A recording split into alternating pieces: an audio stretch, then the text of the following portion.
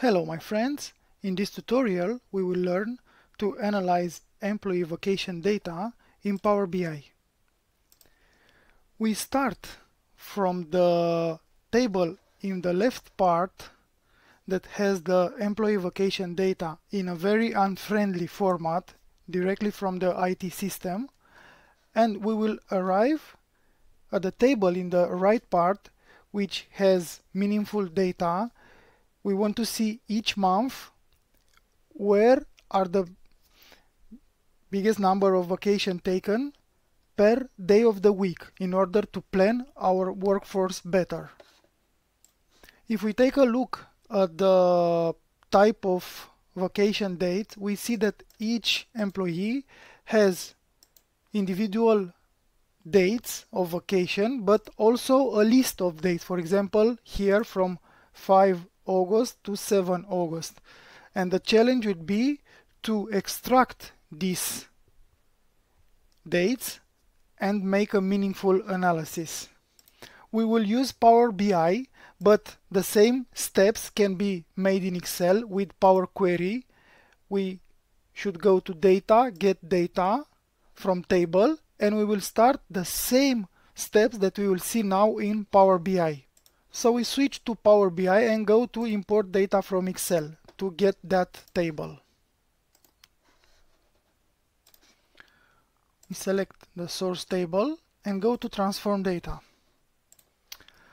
So the first step would be to split the column vacation dates by delimiter. The first delimiter that will split will be the semicolon. So we click right, split column by delimiter. So it will be custom. Our delimiter is a semicolon, and we want to split the data into rows. Okay, not to create additional columns, but to have it in the rows for each employee. So each employee which have multiple data will be repeated in the rows, and we will see the data. Click OK. And now you see that, for example, this employee now has multiple rows. Now the next challenge will be to split again the column by delimiter. Here in the dates, the list of dates that are separated by this line. So again, click right, split column by delimiter, and now would be the line. And now we have two columns with dates, and we want to transform day into dates because now you see that they are not formatted as date. And we go to change type using locale, because we have this format, UK format, first the day and then the month. And now we need to tell Power BI that we have the UK format. So the data type is date, and locale is not United States, which has month and then day, but English United Kingdom, day and month. Okay? And now you see the icon changes to a calendar. Now the next step would be to get a list of dates where we have, as you see here, multiple dates, an interval. So we will add a custom column, and we will use the M language to get that list. The M language is the language that is behind Power BI in the Power Query application. So we go to Add Column, Custom Column. We will call it Date List, and we want to say like this: if vacation dates 2 is null, actually is different than null. Okay, we want to get the list.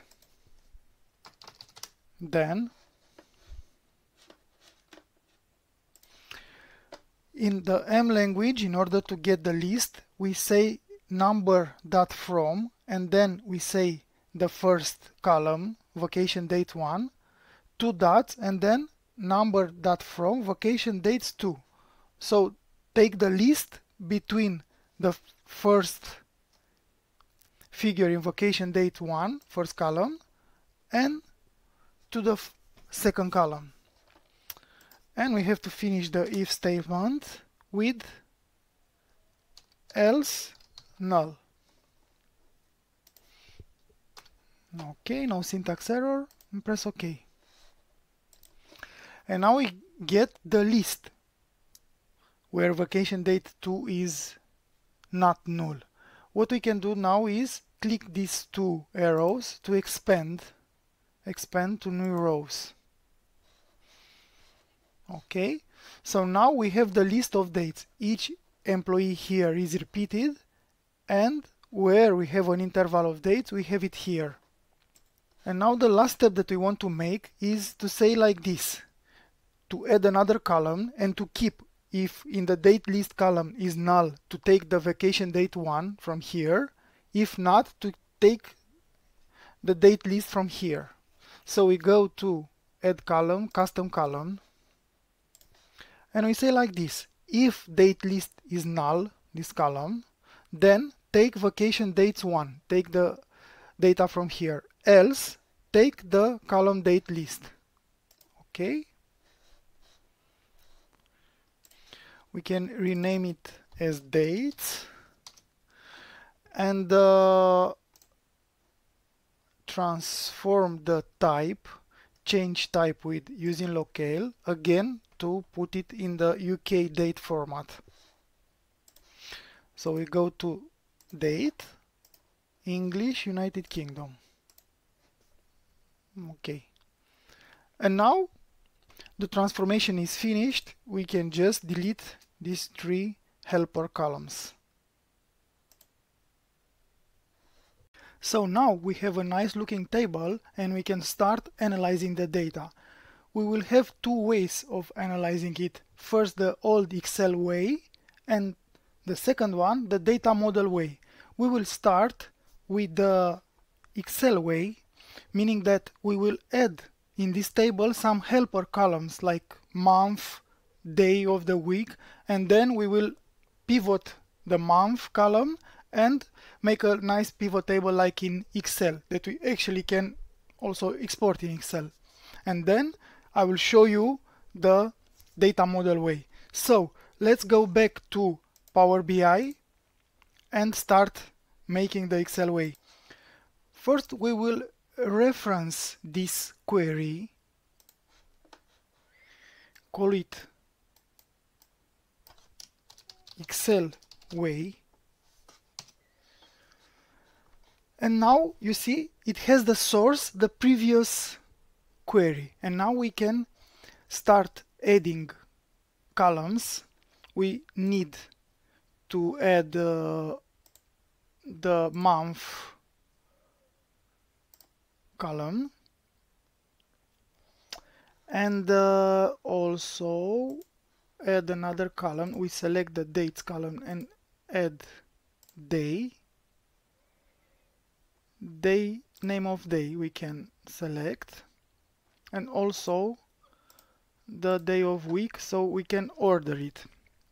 And now we need to unpivot the month column, but first we will delete the dates column because we don't need it.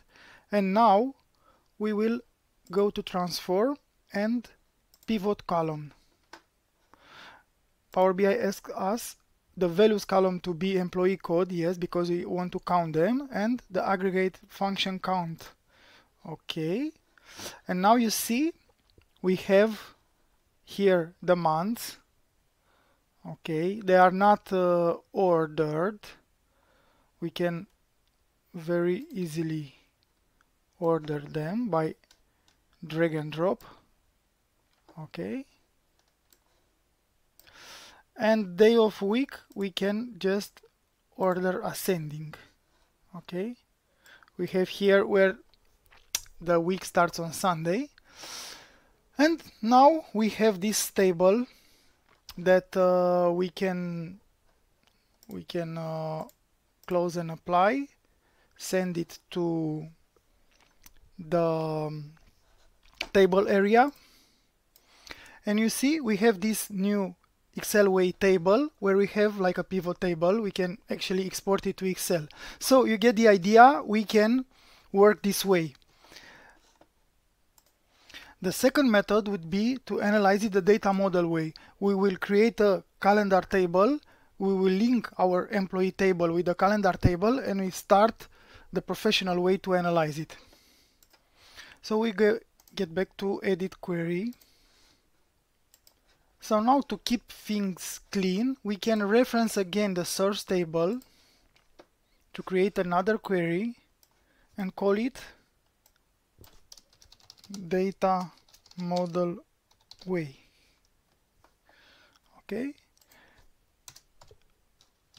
and now we have back the old table. We first close and apply,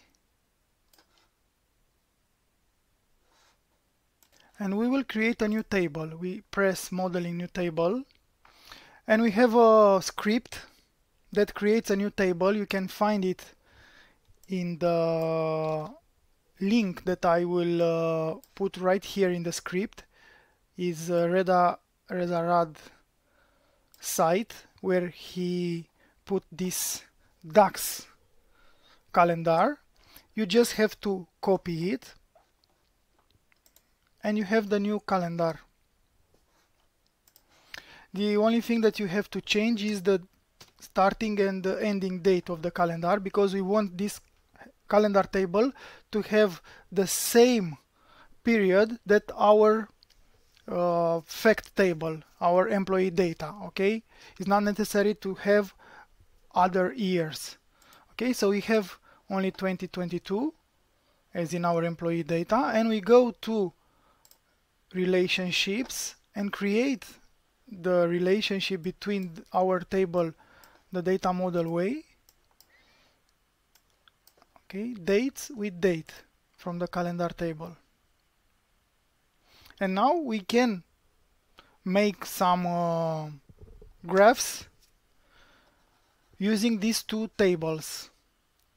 Let's look quickly at the calendar table. You see you have all the months, days, everything that you want in order to put them in the visuals. So we go to the Canva, okay, here, and let's create a matrix where we put the, on columns we put the month name,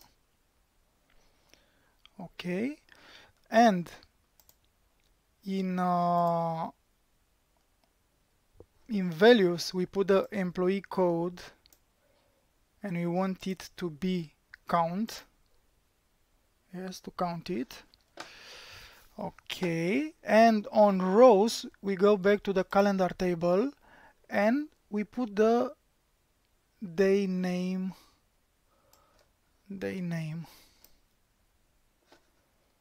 Okay, so we have here the table, a nice looking formatted table. Now we can arrange the columns and the name of the days very simply. We go to the calendar table, we select the month name, and we go to sort column by, and we sort it by the month column, which is from 1 to 12.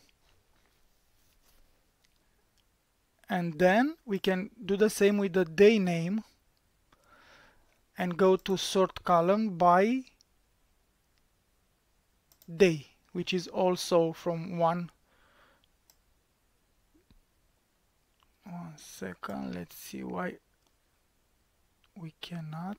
No, we sort it by day of week. Okay. And now we go back to our matrix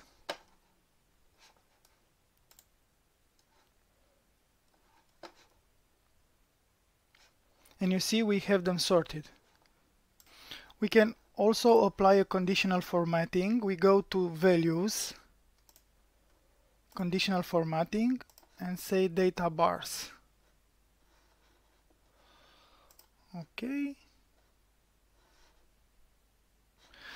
And now we can start analyzing our data. Where are the days with the most vacation taken by month and so on.